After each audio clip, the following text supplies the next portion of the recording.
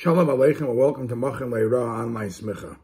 Being that we're completing the halachas of Schita on Shabbos and Borer on Shabbos and some other halachas of Hilchos Shabbos. And once before, I already made a clip, a video about the importance of going to Mikva on Shabbos, that the Hasidim are very makbid, and even a hot Mikva, which many had a problem with that. I want to discuss 2 or 3 small little points about a mikvah on Shabbos, not necessarily the fact that you're going and it's quote-unquote bathing.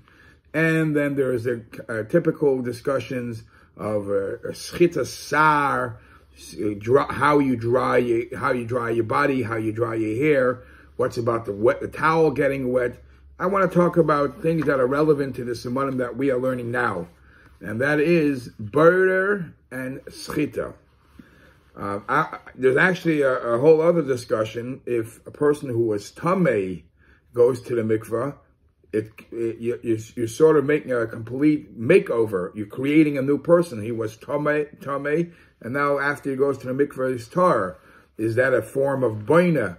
But again, I'm going to try to zero in onto 1 or 2 minor details, which you might not pay attention. You know, we all hear the great stories of the Hasidim who went on Mesiras Nefesh for mikvah. And then what does it mean, Mesiras Nefesh? They went in freezing cold Russia, freezing cold, we're always told they were breaking the ice to get into the mikvah. So what happens if a person comes to mikvah, to a lake on Shabbos, and he sees a layer of ice, and he wants to go to the mikveh? So here it is interesting. The Alter Rebbe in Siman Shin Chof, Seif Yud Ches, the Alter Rebbe says, Mutar l'shaber hakerach litel mayim mitachtav. If you have ice somewhere, accumulated ice on a food item, but you're just looking to get the food, it just froze on top. So you're allowed to break the ice on top, so you should be able to take out the water from the bottom. By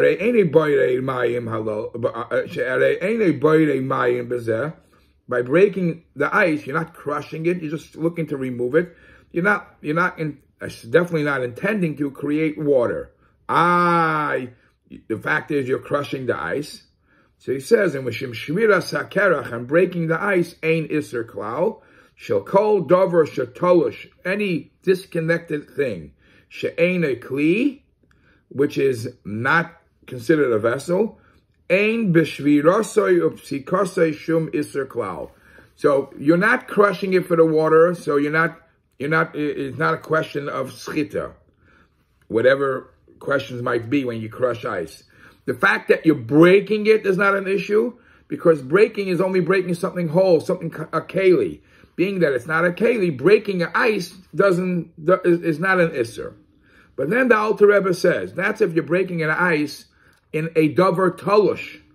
Avo b'nohor oy be'er, if the ice accumulated in a well, or the ice accumulated on a lake. Kivon shehakerach mechuber lekarka, since the ice froze and it's attached to the ground, no aser l'shabrei, then you're not allowed to break it. Because then you're breaking a solid thing. Just like you're not allowed to break a keli, you're not allowed to break a mechuber lekarka. So these Hasidim that came to the lake and they see it's frozen, were they allowed to break the ice on Shabbos? So from the Alter Rebbe, it's mashma that we paskin like the Magen Avram, that you're not allowed to, because it's stira, it's breaking something permanent. However, it is brought in Achronim, others who say, for those who are very makbid, and they want to go to the mikvah, it's already accepted that you break the ice to get into the mikvah on Shabbos, l'tzarech mitzvah, because it's a tzarech mitzvah, or those who don't have water to wash their hands, they would allow themselves to do it. Now, again, the Alter Rebbe is pretty clear not to do it. So the best thing would be, if you get into that situation, is to ask a goy to do it, that would be even better.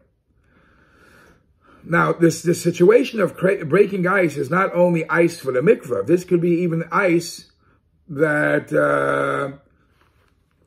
you have a cold window. It's in the winter, and ice accumulates on the window. That's also mechubar. So to break that ice, you're breaking something mechubar. So that's something you have to be aware of. All right, that's if, let's say you have no ice. It's a warmer day, and you go into the mikvah. So here there is another discussion another issue you have to be aware of. You're going into the mikvah, you're going into the lake, there might be schmutz all around. So once before I already discussed what could you do to a dirty mikvah. Are you allowed to scoop out the schmutz? It might be burder. You like to push it aside. And I want to add, if you're going to a regular mikvah, there's a discussion, what happens if you see it's dirty and you're concerned about everybody else going in? Are you allowed to put in chlorine or those pods that you put in on Shabbos? So the interesting thing is that the Achrayim say that because from one hand, the people who are going in mikvah on Shabbos are going to go under any circumstance. And therefore, you're not really cleaning it for them. You're not really making a big separation. They're going to go in. It's considered a usable mikvah for them as is. So just making it a little better. So that would not be considered better because as is, it's good enough. And so that's a discussion if you're allowed to put in chlorine. But I'm talking about you come to the lake and you see there is schmutz floating around. Could you move it aside? So the Ktsois HaShulchan writes, to move it aside is not a problem. Obviously, you have to be careful. If you're in a lake, you have a problem of moving things far daled amis. But if you're in a mikvah and it's closed and you're just pushing things aside, the best would be you just push the water in there, the flow of the water, push it aside. But because these are people who are going to the mikvah anyways, it wouldn't be a problem to push. That's not considered borer.